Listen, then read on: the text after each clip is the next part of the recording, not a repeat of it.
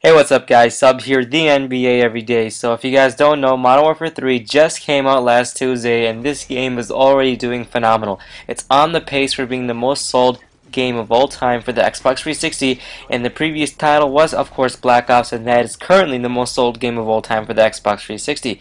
And that's basically why I made this video, because I know a lot of you guys have not bought Modern Warfare 3 yet, and you guys are sticking with Black Ops, and you guys are not sure if Modern Warfare 3 is worth it or not. And that's basically what I want to let you guys know: which game is better, which game is going to succeed more, Modern Warfare 3 or Black Ops. Now, before I start this discussion, just want to let you guys know I'm running with the Type 95 and I'm playing Domination. And I did take away some of my deaths just to make this video a little bit faster, so you guys don't have to, so you guys can be more entertained basically throughout the whole entire video.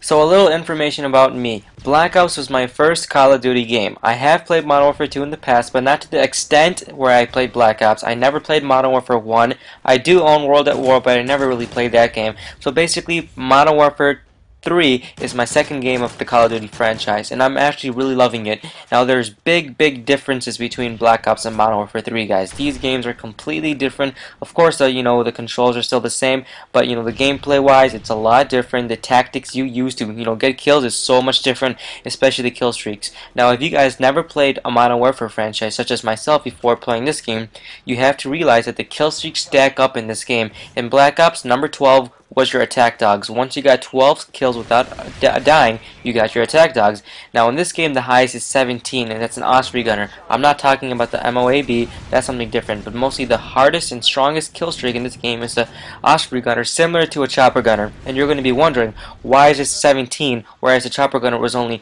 I believe, 9 or 7 in Modern Warfare and Black Ops? The reason is because kill streaks stack, and that's a big difference in this game, and it really values your kills more. Alright, enough about kill streaks. Let's actually talk about the gameplay. Now, the pace in these two games are so much different, guys. If you guys realize, and in my opinion, I honestly thought Black Ops was a lot easier. Reason why: it was easier to get kill streaks in that game, and a lot of people always rush in this game.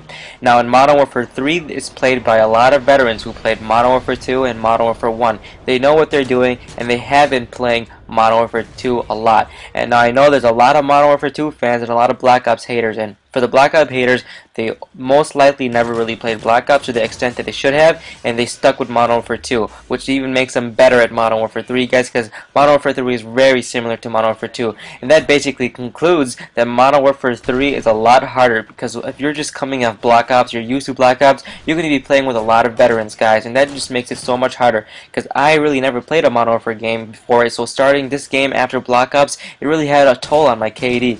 Now, I average about a 2 KD on Black Ops, so with this game, I'm fighting to get 1.5, and that just shows you how much camping is in this game, how much strategy is in this game. Now in Black Ops, a person would just rush to the middle of the floor and just get killed, because KD and none of that really mattered. But this game, you got to be slick, and you got to just really work hard to get your kill streaks and stack them up to really raise your KD. Now, not only is the gameplay different from Black Ops and Modern Warfare 3, all your proficiencies, your perks, and the way your gun levels up is so much different, guys. Now, I'm basically going to be explaining this to you.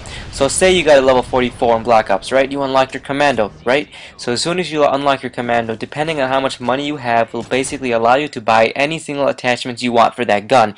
Now, in Modern Warfare 3, Modern Warfare 2, and Modern Warfare 1, it's a lot different, guys. Once you unlock your gun, you can't put any attachments until your gun levels up. Just as you level up during a game, so does your gun. So the higher level your gun is, the more attachments you can put into your gun, which does make sense a lot, because it's kind of rigged if you can just use your money and buy any single attachment you want. You have to work for your attachments, and you got to be good at it too. Now, prestiging in this game is also different too, my friends. Now, in this game, to prestige, you got to become a level 80, whereas in Black Ops, it was only up to level 50. And that is a big difference, but you do level up faster in this game, in my opinion. Now, if you guys are used to Modern Warfare 2 and 3, you guys already know there's something called death streaks. But if you guys are not familiar with this game, and you guys are mostly used to Black Ops, they didn't really have death streaks. And I really love the feature of death streaks. Now, if you guys don't know what a death streak is, it's basically once you've died a certain amount of times in a row, you have basically a death streak. And there's different type of death streaks. My favorite is Final Chance. Now, there is no second chance in this game, but there is a Final Chance death streak, which basically allows you, as soon as you get killed, it's similar to Second Chance, where you can fight back, but you actually can fight back with your gun obviously you're going to be wounded on the ground. But once you get the kill and you're still alive after a couple of seconds, maybe 30 seconds or so, you actually can come back alive without getting revived.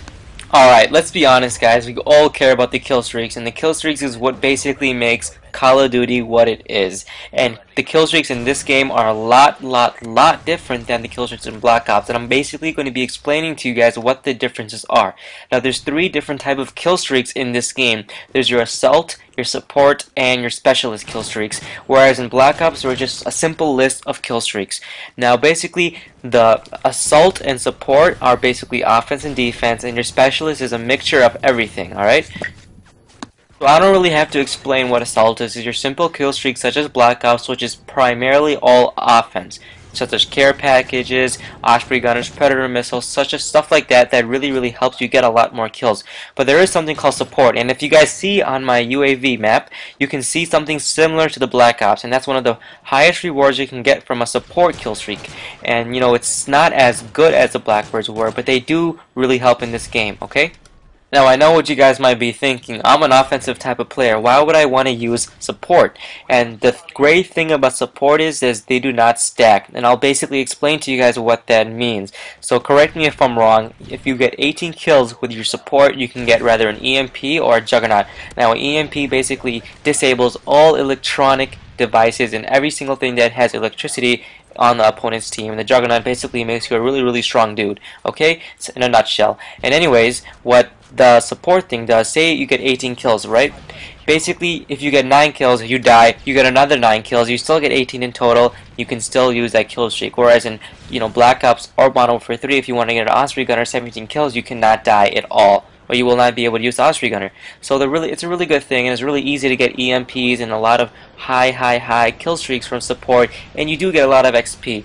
And you actually can get some kills because there are some, so there are some things such as assault drones and all that type of stuff that can actually get you some kills. So if you guys are really interested in getting points and stuff, and you guys are not that well at building up your kill streaks, go for support.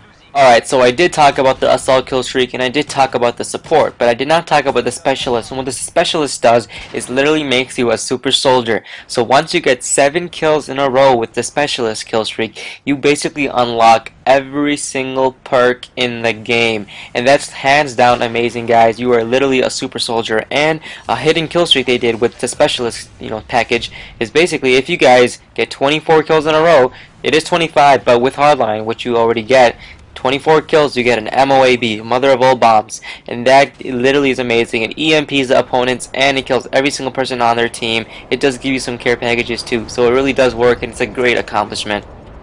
So this gameplay is literally about to end, as you guys can see right here. I just wanted to thank you guys for watching this video, and I want to ask you guys, what do you guys think is better? Do you guys think Black Ops is better or Modern Warfare 3? Honestly, I just started playing Modern Warfare 3 and I'm already in love. So let me know what you guys think on these 2 games. Have a good one, guys. Please comment, subscribe, rate, like, and let me know what you guys think. The NBA Everyday. Have a good one.